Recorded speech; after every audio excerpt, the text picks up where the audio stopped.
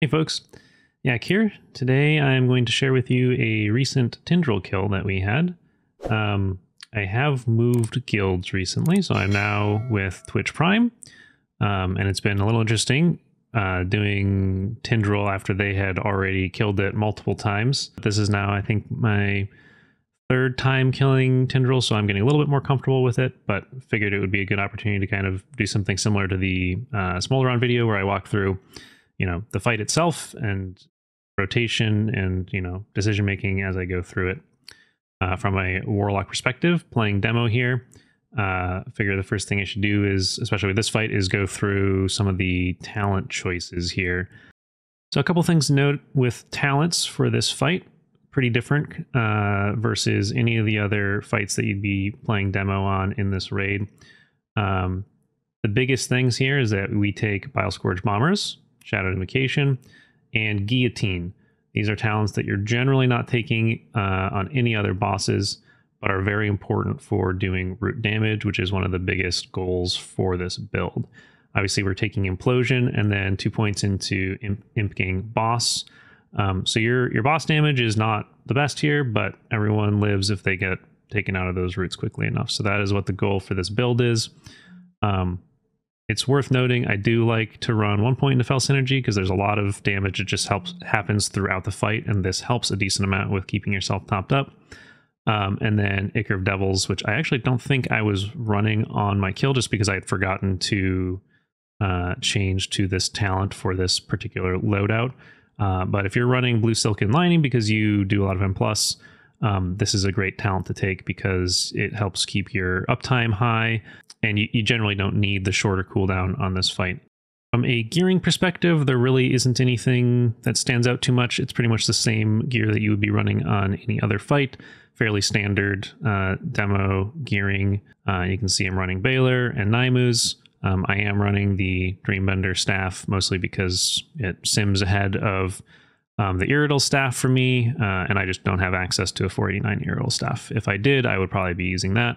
But yeah, so this is pretty standard. You can see the stats that I have here. Obviously, this is with me having no buffs at all.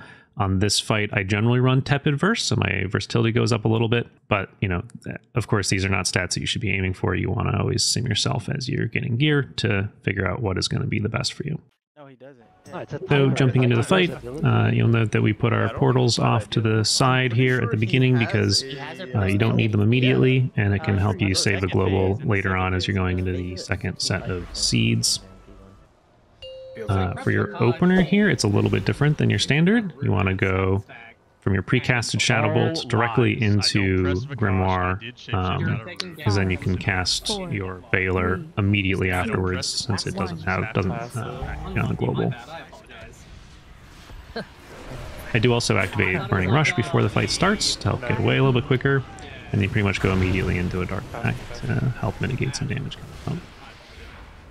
This whole early phase is a little tricky because you have to maximize your Hodge casts, which I'm still working on from a timing perspective, as well as getting your Naimu's Trinket going.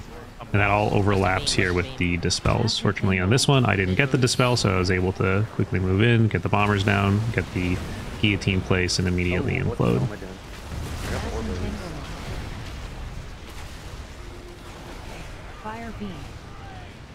Try and get your Doom Brands on any of the remaining Treants, which will help damage overall.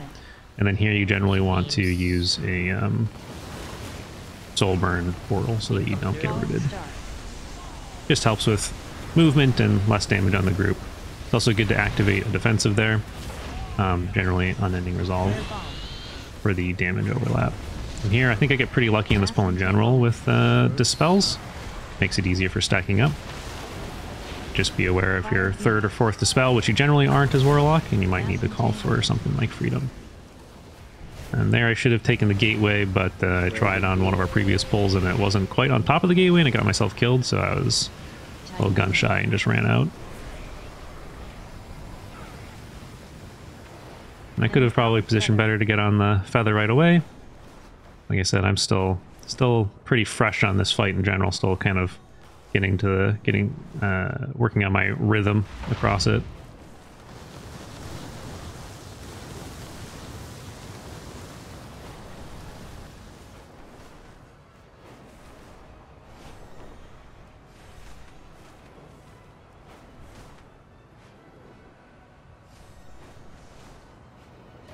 And then here I've been working on timing. Right, this fight and this evening when I was going through this this Tindral kill, I was delaying Tyrant cast a little bit to try and make sure that I had plenty of imps going into the first set of roots.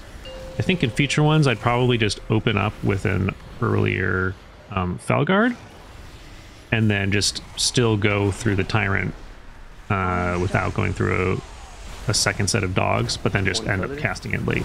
Versus casting dogs first and waiting for a second set of dogs before going into Tyrant. I think that that would probably end up timing out better. But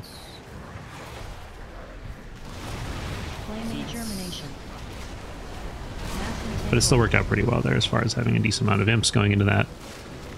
Always be looking for soaks until they are completely gone. No point in doing damage until you know that the soaks are taken care of, especially if you have something available. I think TP generally has like areas where they have people assigned for the soaks, but I came in after they made those assignments, so I don't really have one. Just try and look for one, cover them.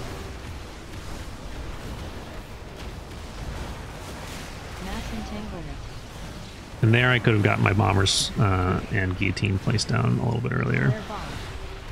Or I think just bombers because guillotine just came up. But it's pretty hard to get it timed out correctly. Flaming germination seeds.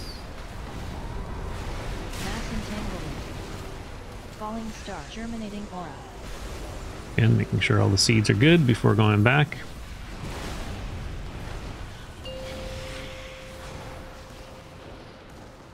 Typhoon.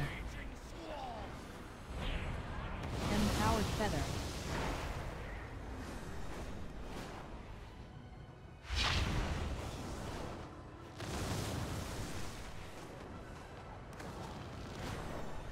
Yeah, I got clipped by an orb there.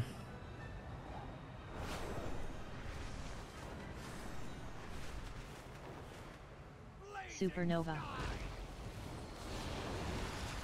And you'll note that our general positioning strategy for the dropping the dispels is kind of like dropping them behind us a little bit and then just working forward across the platform. So there's really never a ton of movement, which allows for a pretty good DPS uptime. Here we just move back a little bit. Make sure we have enough space on the platform as we work across it. Mass entanglement. Here I could have placed bombers and guillotine earlier. Spent a little bit of time trying to move and figure out my positioning. I also had my Naimu trinket available for a little while here, and I probably could have sent it earlier, but I have the least amount of experience with this third platform, so still trying to figure out the timing on all of it. Yeah, I use my Naimu here. I probably should have activated my pot. I'm not sure if we had specific timing for the second rounds of pots here, but I'm just taking advantage of my Naimu buff with it. Flare bomb. Mass entanglement. They should both overlap here. Suppressive ember. Flaming germination. Mass entanglement. Germinating The seeds are taken care of. Mass entanglement. Maybe the shellies will live. Fiery growth. Mass entanglement. Fire beam. I'm not sure why I got freedom here, but worked out. That overlap is a little tricky, especially if you're third. You can see Prey in the back there on his druid in bear form trying to run out. Third dispel is a little tricky. I think I died on one of our pulls as third dispel. Sometimes it's your fault, sometimes it's dispel's not happening quickly enough, so it's a little awkward. Just need to make sure you have a way out. Could have gotten guillotine down here a bit earlier.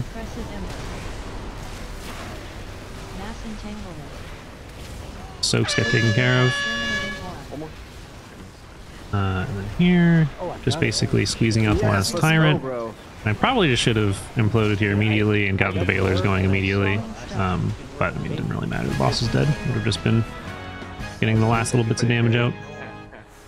Wait, But overall, it was a good pull. Finally got Balers for our other Warlock after I stole one of the earlier ones from him. Yeah, thanks for watching. If you have any questions or comments, leave them down below. Obviously, if you enjoyed the content, please subscribe. check us out, often streaming either Braid or the keys that we do on Twitch TV/Yakaroo. My bad, OJ. And have a good night. Got something there.